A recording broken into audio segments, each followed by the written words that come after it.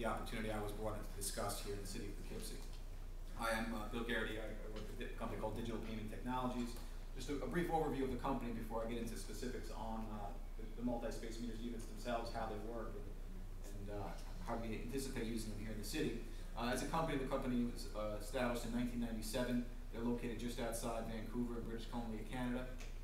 We like to consider ourselves a leader in the multi-space parking industry, multi-space parking vertical, in that we have pay stations deployed in over 300 cities, towns, and villages throughout the U.S. We specialize in both on and off-street deployments of these pay stations, and they're all backed up by a cloud-based management system, which I'll talk to you about the benefits of those. We are focused on the North American parking needs. These are meters that are manufactured in North America for the North American parking market. We have many years of experience working with local cities, universities, parks, and private operators to deploy these types of pay stations. Everything is that I'm going to talk to you about in the next few slides is completely circled around an integrated parking management system. So all the different payment methodologies that you'll introduce that can be accepted at these meters, tying it into all different aspects of your parking operation, the enforcement operation, what the customer experience is like, the types of ways that they can pay using mobile devices and license plate recognition technology. And there's a lot of interesting things that you can now do with your parking program by implementing a solution that allows you to tie all the different facets together. This is just kind of these next two screenshots just give you a sense of what these meters look like on street. They are centralized pay stations. You don't have the picket fence look from installing individualized traditional single-space meters throughout your city. You're actually putting in centralized pay stations where the patrons of the parking system will come. They will pay for their transactions, and then it's a focused, centralized point for your enforcement officers to report to, as well as all your collectors of your cash. You're dealing with centralized pay stations versus individual meters. And again, just a longer streetscape of where you see the meters deployed down a block face.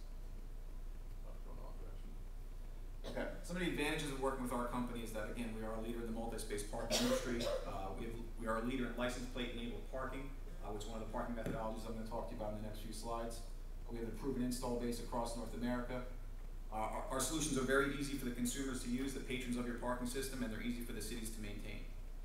We do provide an integrated parking management system, and I have a couple asterisks up there.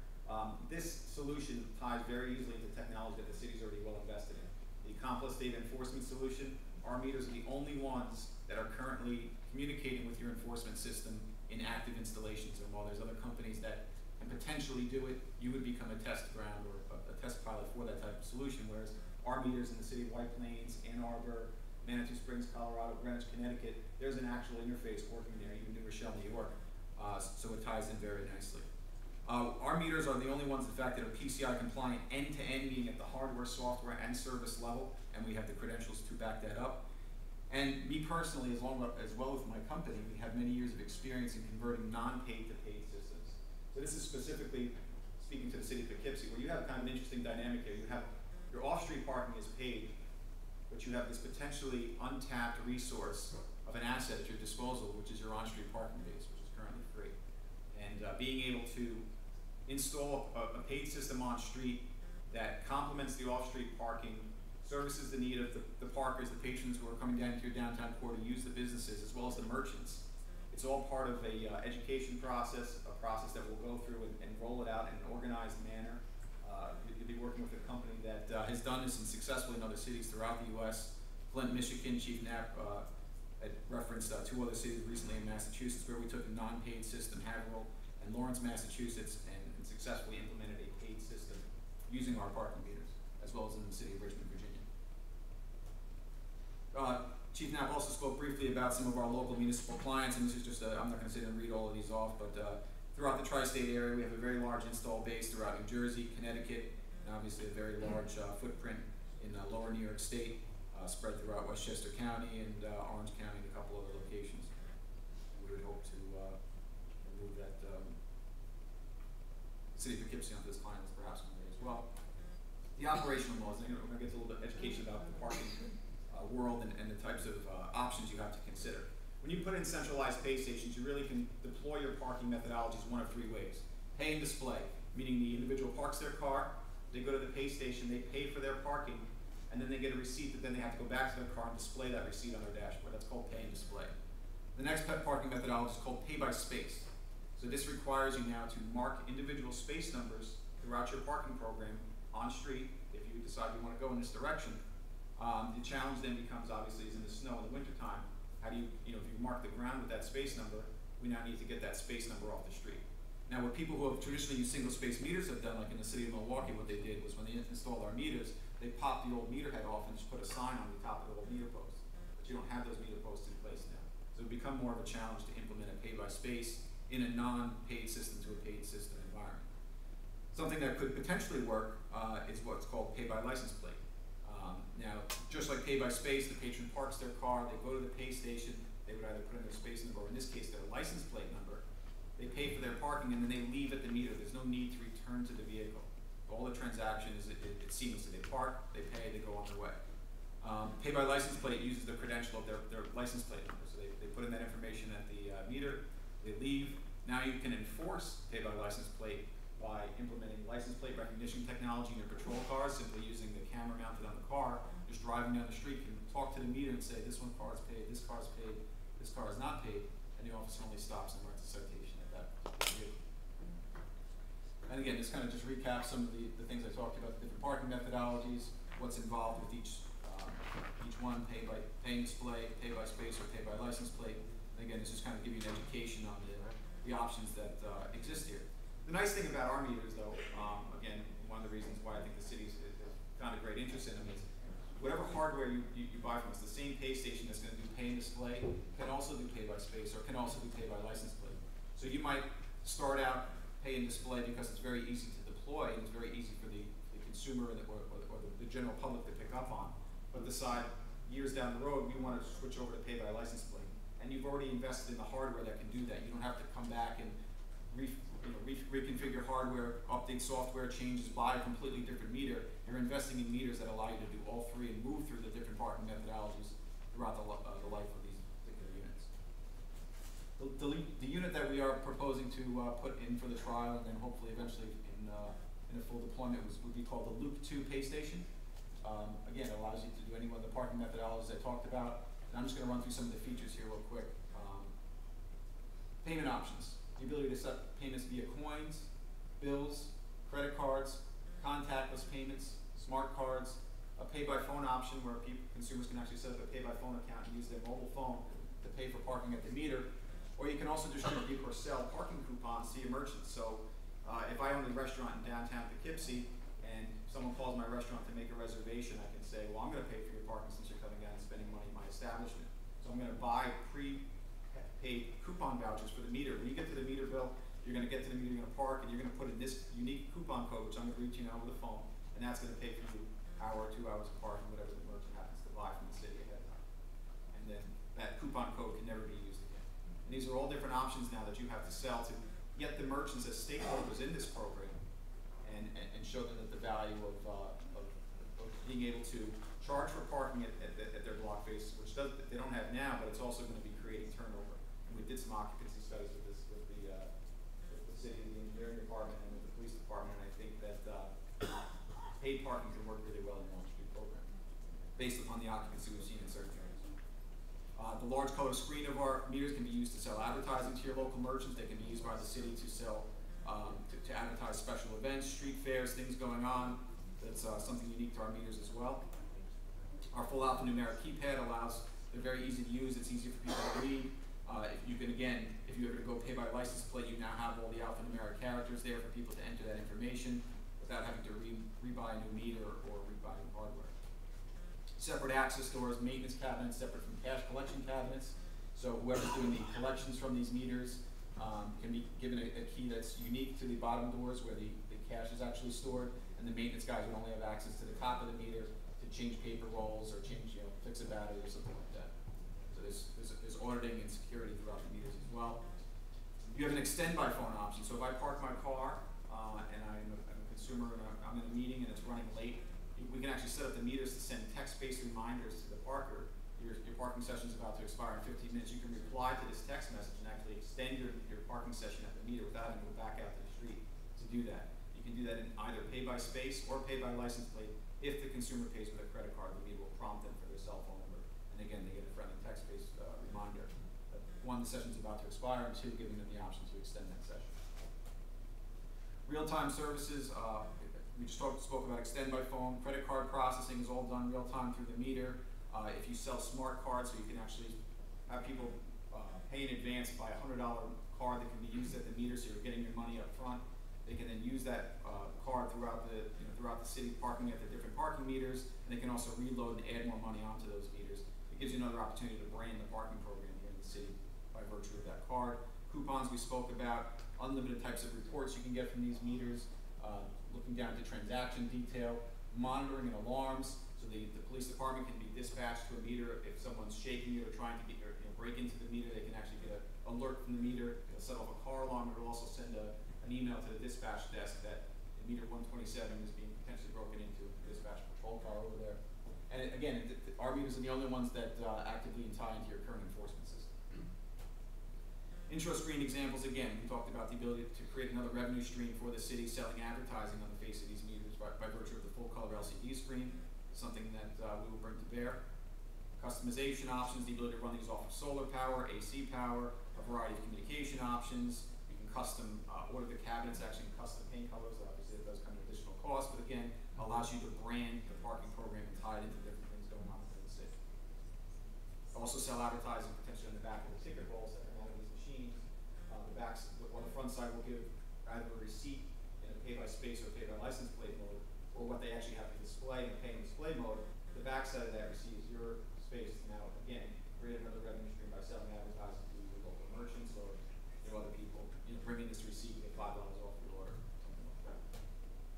PCI data security, again, I'm going to harp on this a little bit only because while it does, again, separate us from the competition, it is very important to you as the city. Anytime you accept credit card data, especially at the parking meter, if that information ever gets compromised and you're working with a non-PCI compliant vendor, the city would actually be liable for any fraudulent transaction. But we're actually protecting you at the hardware, software, and service level by going through all these processes with Visa and MasterCard, assuring that the entire process is PCI compliant, payment card industry compliant, will eliminate your liability for any fraudulent transactions, and also assures your parking customers that if they opt to pay with their credit card at the meter, that there's a high level of integrity and security going into that. Maintenance and local service. We're actually going to work, our company is based out of British Columbia, Canada. I work out of Rockland County, New York with my home office. We're going to bring another local partner into this, a company called Integrated Technical Systems, who have offices in Whippany, New Jersey, as well as Wallingford, Connecticut. They'll actually be the ones servicing the units, installing the units, maintaining the units, training engineering to whatever degree they want to be trained, but also backing them up if they hit trouble with the meter that they can't fix themselves. A technician from ITS will be dispatched on site within 24 hours to handle any issues, and they also stock a full complement of parts to service the meters as needed. Let me sum everything up here really quickly, and I'll be more than happy to answer any questions specific to what we uncovered during our initial studies of the city.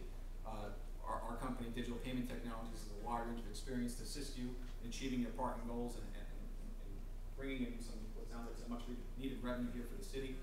Our Loop 2 pay station is easily identified as a parking meter. It's extremely easy to use based upon the feedback we've gotten from the consumers, and we can obviously put you in contact with any one of those other local references that I cited to you earlier. Our extend by phone feature is a nice way to show the consumers that we're not here to write a ticket as soon as your meter expires, but we're here to give you options such as the ability to extend your parking transaction remotely via a mobile phone. EMS, which is our back-end cloud-based management system, is going to allow you to get a variety of reports and a wealth of information from the parking meter, so you know what's going on. You know how much money these meters are generating every hour, every day, every week that you continue to run your on-street parking operation. And we're going to provide excellent local service and support via IPS. So I open it up to questions. Mr. Chairman. Vice Chair. It occurs to me that someone can just park and not bother to use the parking system. How will you know who's parking without doing anything? Barry, just prior to Bill answering this, we are leaning towards the pay and display system for a variety of reasons. One is the technology on the third one, which was a license plate, would require an investment by the city, which obviously we don't want to overextend ourselves at this stage. But as Bill said, we can revert back as time goes on to any of the other technologies as we create a revenue source, but we would look at the pay and display. So in this particular case, just like in the parking lots that the people are used to now, they're doing a pay and display. So they get their ticket, they put it on their dash or hang it from their mirror, and then that's where the ticket writers come in for the enforcement. If there's nothing displayed, then obviously they would be subject to a ticket. And my last question is, when are you considering doing this pilot? It's really up to the city to give us a final approval. Once the approval process is done, what we've identified is an area on Market Street between Main and the Arterial Road, right near the county building. So there's an area where we could install 3 pay stations and have that serve as a pilot, a testing ground to see whether this technology would work here in the city, very honestly. Thank you, Mr. Chairman. Is this the actual size? That's actually not the pay station we would install. I can distribute brochures on the. That's another vendor.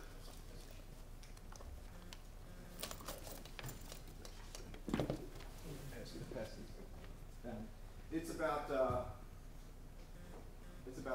little shorter than that. So this is not what you're talking about, did you give these to us? No. No. This is what we. Ms. Berry, that's another vendor, that's the vendor that we have now for our off-street parking. So this is the one that was on the desk, and I assume that that's what you were talking about, we didn't have this. No, I apologize. I should have distributed this earlier. I'm glad you explained it, because I was looking at this, and I was looking at the weight. But you're not talking about this one. No, we're not. So how much, what is the actual size of yours? It's about 5 feet. 5 feet from the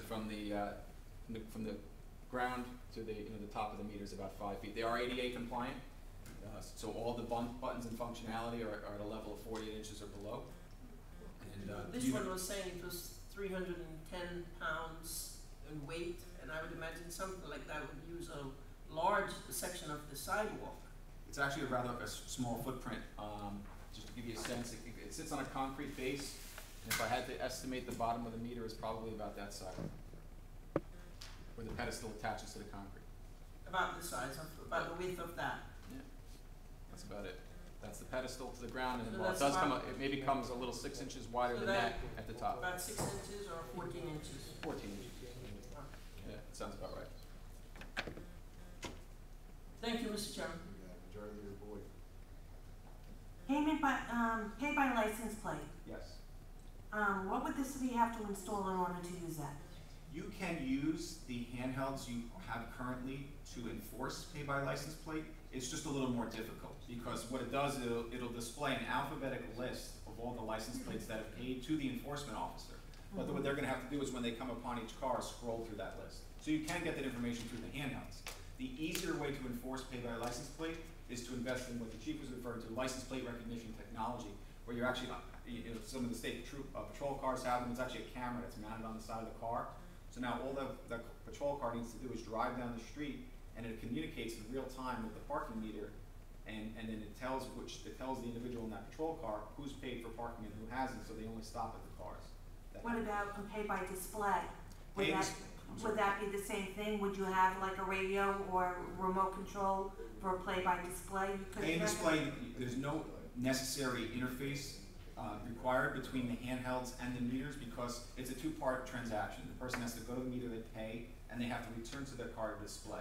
If they don't display their receipt, it might be a citation because they failed to properly pay a paid receipt. Whether you dismiss that ticket on the back end through adjudication process is ultimately up to whoever's But my question is, how do you enforce pay by display? pay and display. I mean, do we have, are the police officers gonna be walking, or do they have a radio? It's similar to what they're doing now. What they do is they go down the street, they see that they mark the car either electronically or with chalk, using the Complex units. And then what happens is when they return, if that vehicle comes up to them, they scan in the vehicle's information, and if the vehicle comes in as overtime parking, then they get issued a ticket. Oh, so it's basically the same thing we're doing They're now. not gonna do anything differently. If anything, they're gonna be able to circle the blocks potentially more, because the chalking process is a little more intrusive, where they're just looking at the dashboard to see if there's a receipt there. I see. That's it. Also, contactless payment, what do you mean by that? So there's some of the credit cards that are coming out now actually have these chips that are based within the credit card themselves. Mhm. So all they do, instead of actually sliding your card into the meter like you would at a gas pump, they just literally hold the card in front of the meter, and it can read it by almost like it's like an RFID type of technology through the face of the meter. And that's really where the payment card industry, where the payment card industry is going. You'll see different things like that, chip and pin type of payments, or contactless payments, where the chip is enabled in the credit card. It removes the mag stripe and then just puts it right in the card itself. How many of these cities that you already installed these parking meters are using pay by display or pay by license plate? Well, if we just, go back to that list that I had up there earlier, I think some of the largest city deployments, like White Plains and New Rochelle, are very big on pay by space, because they have the infrastructure kind of to support Oh, the they're signage. pay by space, okay. Yeah, pay by space, pay by license plate. Off the top of my head, I don't know if any of these cities have rolled it out. I'd have to go back and I don't want to give you misinformation, so I'd rather not answer at a turn. But a lot of them do pay and display though, because it is a very easy deployment. It's the least amount of signage you need to roll out. Mhm. It's the integration to the handhelds isn't necessary, which cuts down on communication costs, and you don't have to mark up all your streets. It's individual spaces. So pay and display allows you that. It's a nice way to roll it out, very honestly. And knowing that you're investing though in meters that allow you to do pay by space or pay by license plate is a logical step, instead of buying something that's pay and display, deciding that we got some grant money for LPR technology, license plate recognition technology. Now we'd like to go pay by plate, but wait, the meters we bought were pay and display. We now have to buy new meters. So I think it's a nice. Chief Knapp, do you feel that the way we're doing things right now for parking on Main Street, where we just chalk the front tire, is not really working to our advantage? No, because there's a competition there for the ticket writers. So the ticket writers, obviously, there's 3 of them, and their day typically begins in court. So they're appearing for whatever trials that they may have. From there, they got to go out and hit the various areas. One of the first areas they're going to hit is down by Metro North, because you have a 6-hour zone down there. They don't hit it near the beginning of their shift. By the time the 8 hours come, that you can't go back and issue a summons because they're off duty. Right. So then they go and hit the 2-hour, the 4-hour zones. The residential lots down by the hospital is a hot area. Up on Thompson Street is another hot area, but Main Street itself. So as a result, we're probably only hitting one of those areas once a day, because you gotta first come and touch the car and mark it, and then come back and observe the violation. The other thing that happens with people is all you have to do is break the chalk line to have a legal solution to your parking. So you mean by breaking the truck line, you mean by moving the vehicle a foot forward or a foot backwards? Or 3 inches. Once you move that car a little bit, then you've moved the car in the eyes of the court, and as a result, we can't issue a ticket on that unless we had somebody physically observe that car never left the spot. We could not say that the guy drove away and came back. So as a result, a lot of people are on to that, and will go out there. If you're somebody that's working or living in that area, you can very easily go out, move your car a little bit. You see the ticket writers come through. They get their routines and then work around them. And this obviously takes away from that. We dumped out some stats from Complus just on what we give out on tickets on Market Street. And last year, in 2012, we gave out 1,100 tickets on Market Street. And this year, we're already at 614. No parking in the restricted zone were the 2 high categories. This year alone, we had 173 in not the restricted zone, the parking overtime is 125 tickets alone.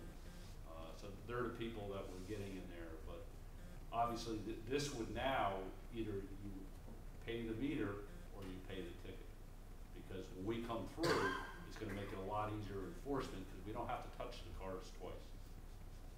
You just have to see what's displayed. Right. And if somebody wants to park on, you know, they work there and wanna park or live there and wanna park instead of going to one of the lots, cause it's more convenient to be on Main Street, they can, but they're gonna pay, you know, for that privilege of being there all day long. And that's what the complaint of the merchants is that they lose their parking out front for the customers that they want, because employees of other stores, or residents are parking in those prime spots. I just feel that pay by display is gonna have a problem, because I think the majority of the people are gonna get their ticket and they're not gonna walk back to the car to put the ticket on the display. I think they're just gonna take the ticket, put it in their pocket, and be on their merry way. It is an education process. Yeah, but I don't think it will be a problem, because that's what we're using presently in the lots. And I mean, the city administrator have to answer the question, because the lots are under him. But my understanding is, when I went through the Academy Cannon lot, just trying to look at occupancy, the meters, how people were using them, almost every vehicle there had, you know, the ticket displayed. And myself, when I traveled up to Albany, experiencing the system personally, you know, I just took the extra 30 seconds to read the instructions, say, you know, what is this? What am I doing? Oh, I get a ticket, and I put it on my dash, and it's right there. It tells you right on the screen that that's what you have to do. And you know, maybe that's something when we talk about the signage on these machines. There is going to be an education process. Obviously, Corp Counsel or whoever's going to handle those tickets, if somebody comes in with a ticket and the display, obviously that's going to be a voided ticket at some point. But there's no perfect system, but it's the easiest one to deploy at this stage, using the technology we got and what we're facing, as far as the other methods, what that would encompass. Thank you.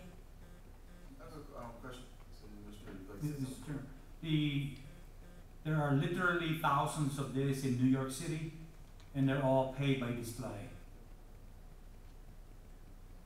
I was just curious about, when I noticed one of your features that you have is prompts in multiple languages. Can you explain that? Yeah, we can program the meters to communicate in up to 4 languages, so that when the user interface, and again, how the process of what those screens say, the order in which the information is displayed is customized by the city. We'll sit down, we'll have a kickoff meeting with the city, and we can tweak it as we go along. So the first thing might be come up, you know, press here for English speaking, Spanish speaking, or whatever other languages you may want to run across the meter, and then it'll walk them through the rest of the transactions in the language they're comfortable paying for their part. And thank you very much. I think that's an excellent thing for our growing diverse population.